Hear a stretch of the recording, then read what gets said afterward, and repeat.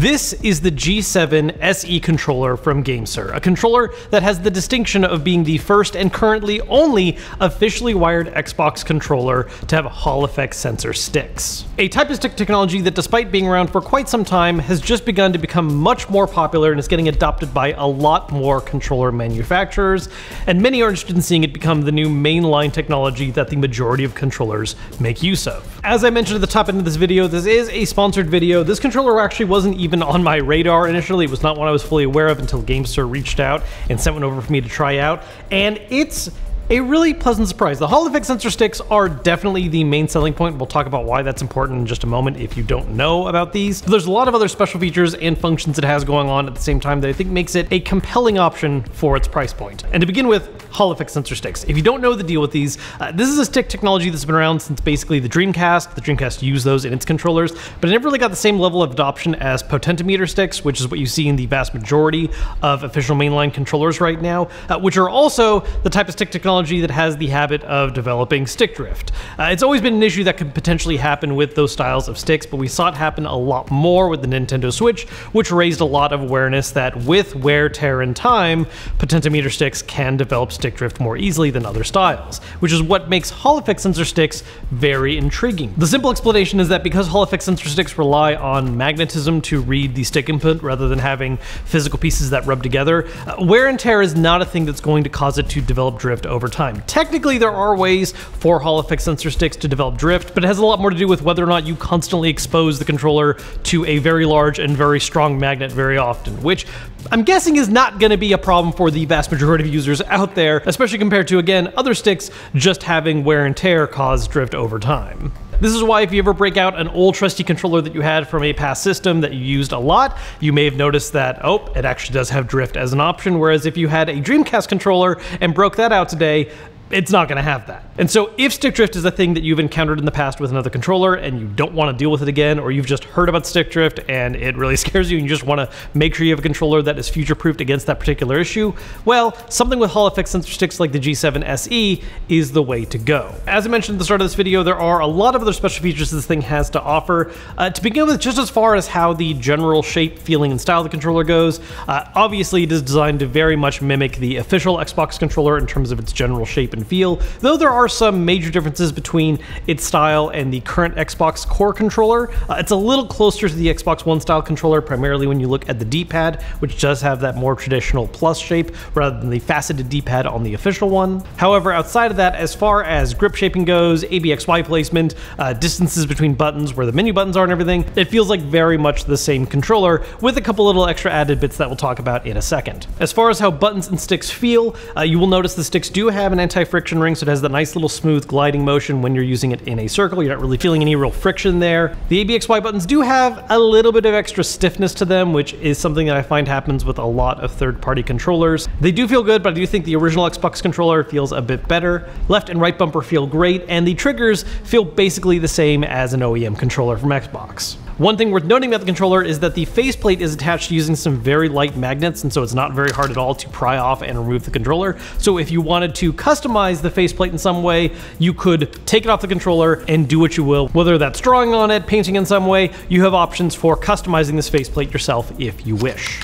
Now, one thing worth noting is that while I am holding this controller nice, free, and clearly right now, this is actually, in fact, a wired controller. You'll see right here that we have the port for plugging in the USB-C cable that goes USB-A into your Xbox Series X or S. The cable is detachable, but the controller will not operate in any kind of wireless way. It is meant to be used with your system or PC in a wired mode. So the ability to remove the cable does give you a nice, really clean way of putting the controller away or traveling around with it, so you're not worried about how much the cable is bending from where it's connecting to the controller.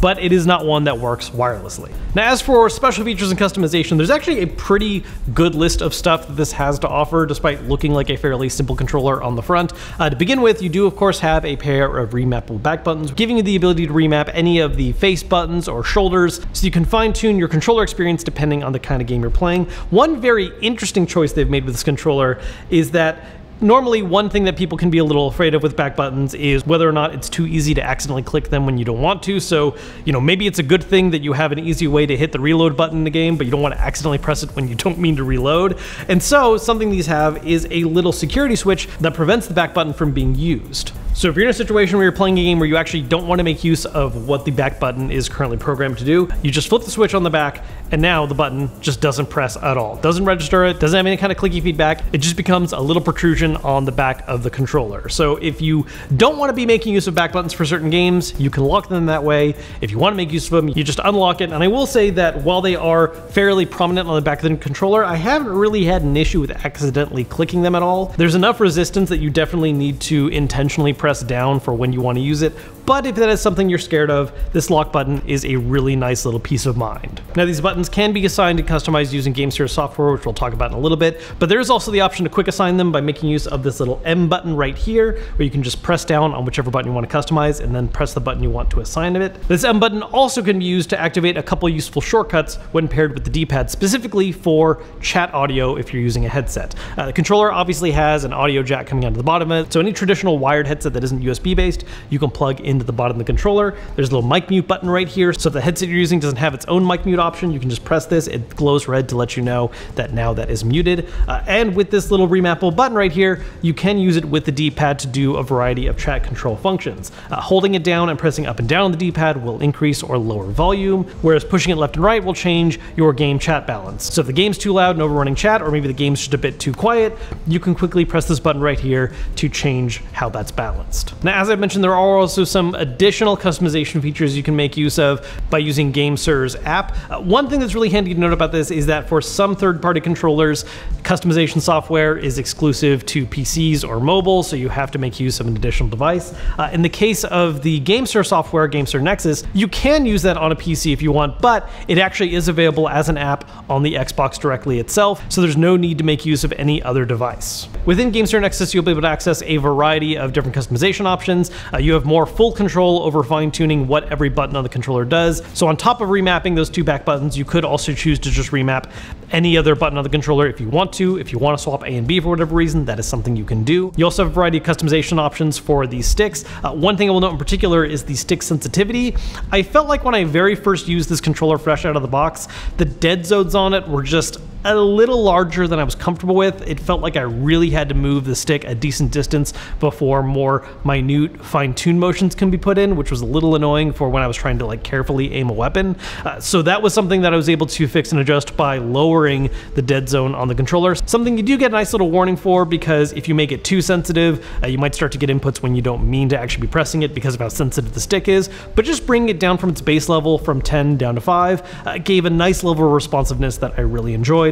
On top of that sensitivity adjustment, you can also do things like swap the left D-pad and left stick if you want to be using the D-pad in games where that feels more appropriate to you, but for whatever reason they don't use D-pad for movement controls. You can also adjust the sensitivity and readings on the triggers if you want them to not read whenever you slightly press them, but instead have it register when you press down a little bit more. And there are 4 separate rumble motors inside this controller, similar to the official Xbox One controller, where you have 2 in the grips, 2 higher up closer to the triggers, and you can individually customize how hard each of these rumbles. So if you don't like the feeling of intense rumbles at the top of the controller, but you don't mind it in the handle grip, you can adjust it that way. You could turn them all off, you could turn them all up to max. You're given full control over each of those individual motors to fit what you personally prefer. Last but not least, as far as the GameSir Nexus software goes, along with all these customization options, you are able to save them into multiple different profiles, up to 3 in total. So through that app, you can customize the different options and swap between them. So if you have one option that you like using for shooter games, but then another style that you'd rather use for fighting games or 3D action games, you can swap between those and have each one saved and titled appropriately. Overall, this is a controller that really pleasantly surprised it for its price point. It is a little on the higher side as far as wired controller options go, but the buttons and stick quality on it feel great. There's a really good special feature list. And again, I think the main thing they're really leaning into here as far as what makes this an interesting and compelling option over other controllers on the market is the fact that when it comes to Xbox options, this is the first one to offer a Hall effect sensor stick. So if drift is a thing that you're afraid of, if you're just looking for a solid wired controller option to use on your Xbox or PC, this is one definitely worth taking a look. I do have a link posted down below in the description if you want to check it out and maybe grab one.